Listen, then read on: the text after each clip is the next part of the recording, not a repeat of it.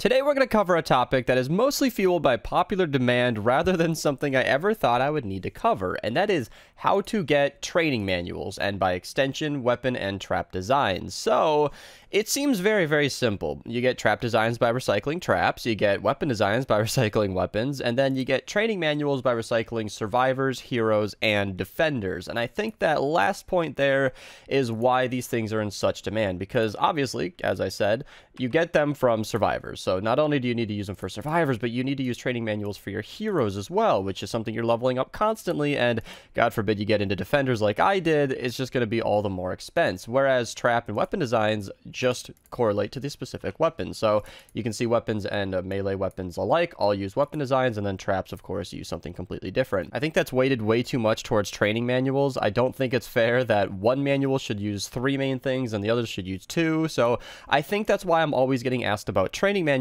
and how to get them, and that's why I'm talking about the most efficient way today. So the most efficient way is kind of a catch. There's no real fastest way that I'm currently aware of. In this immediate version of the game, dungeons are in the game, and I was going to talk about how to speedrun dungeons in today's video. However, I am going to cover that, but I think it's way better to do that in a separate video because these will not always be in the game.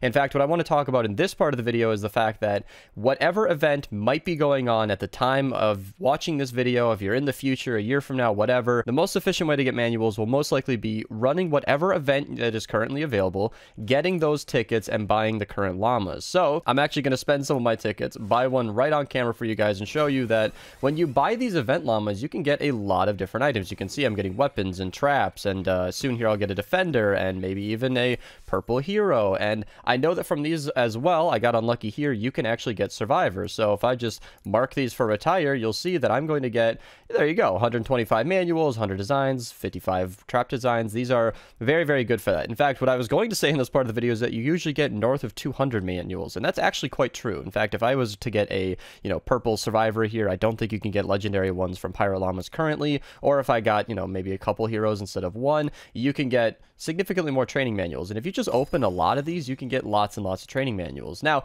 for the future-proofing this is currently how it is in the game. I don't know if this will change, but you can get adventure tickets from pretty much everything. They updated it so that 4-player missions can give you tickets. Again, adventure tickets might be something different in the future, but whatever tickets are in the game at the time, you should be able to get them from normal missions, which is how I've actually gotten this many. I personally haven't been speedrunning dungeons. I've gotten north of 8,000 just from playing the game. So if you passively get these tickets, even if you have everything from that current set, buying these llamas would be a great way to unlock those trap designs, weapon designs, and training manuals. So the other way is kind of the less popular way, and that is, of course, just buying upgrade llamas. Yes, if you buy the upgrade llamas, you can see what you're going to get. You can unlock, designs and everything just from these normal ones. You're going to want to be looking for legendary survivors and legendary heroes. Of course, if you do that, you should use code Mista at your checkout. At least help me out along the way. I'd appreciate that, but you don't necessarily need to buy upgrade llamas. There is another way still. So I'm going to have to switch to my monitor capture here. I like to use Fortnite DB.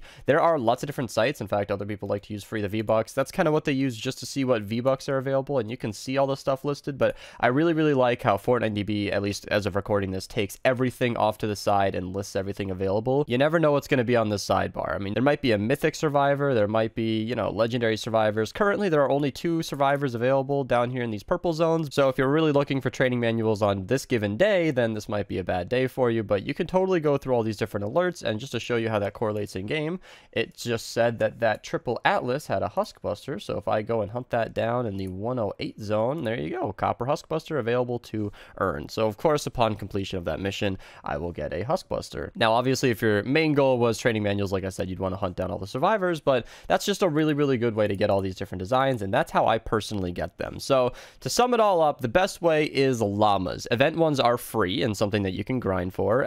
V-Buck ones are tricky. Not everybody wants to spend them. I completely respect that, but it doesn't change the fact that they are a very good source of these things. Like, if you were capable of just spending 25 bucks and get all 50 upgrade llamas you can today, that would yield a lot of designs, but of course I would never recommend that because that's a very expensive way to accomplish something. And then of course, I never did mention this, but the collection book is another way to do it. I don't currently have any of these rewards available, but there are certain situations where you can have 2,500, 2,500, or 2,500, and you can pick whichever one you want. I don't necessarily recommend going all in on the collection book. You don't need to be going all through your rewards. That's actually not an efficient way to do it. You'll spend more upgrading heroes to 130 in here than you will actually be getting designs, but as you've passively slot stuff, you can totally unlock different rewards of the collection book. Like, as of recording this event, Hybrid's not the greatest hero in the game, so if you don't have him in the book already, you can totally do that. And better yet, currently, as of recording this, again, I'm very careful to make this future-proof. When you recycle heroes that you don't have in the book, you'll actually get all the manuals and everything you spent on them as if you were recycling them, but then they will also go to your collection book. So you can actually double dip there. You can get the rewards from the collection book and from the hero and all of that in between. So that's another thing. I don't necessarily recommend this unless you really know what you're doing, but if you are aware of any duplicate heroes here, for example, I'll do it right now. I have 2 hybrids. I already have one in the book, and I already have one that I can use. So this second hybrid, I could just get 225 manuals just like that. I did that because you don't need 2. I have one in the book, and I have one that I could level up if I ever wanted to use them. The second one can't be used in the same support, and the same thing with Stonefoot Crash. I don't need 2 of her. I could just get another 225 manuals. Again, I really don't recommend getting rid of heroes unless you seriously know what you're doing.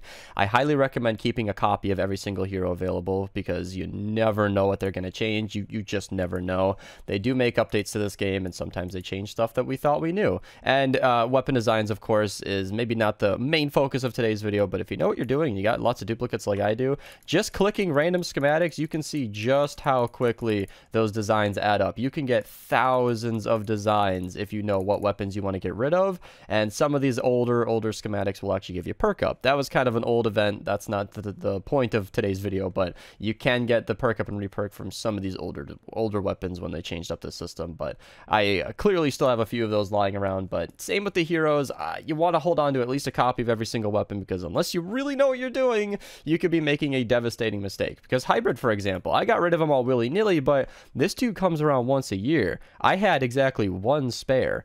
That might not be true in the future. You know, I might not get another chance to buy them very soon, so I'm very, very careful with these things. So hopefully that cleared up on how to get manuals. I see the recording right now with some edits I'm going to cut out. I mean, we're over 8 minutes, which is surprising to me because this is, to me and other late game players, such a simple topic, but I get asked literally every single day, how do I get training manuals? And I think it's fair enough to put all of my knowledge into one video and show you guys just how to get them. Obviously, open llamas, look for mission alerts, get rid of heroes you don't need. That's kind of the best blanket way to do it.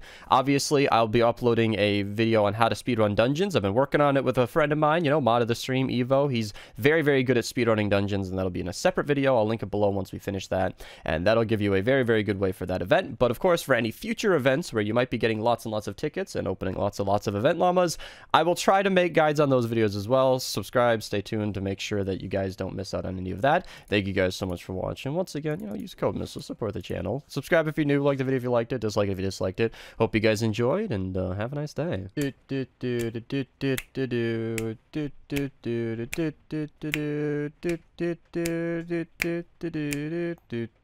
And then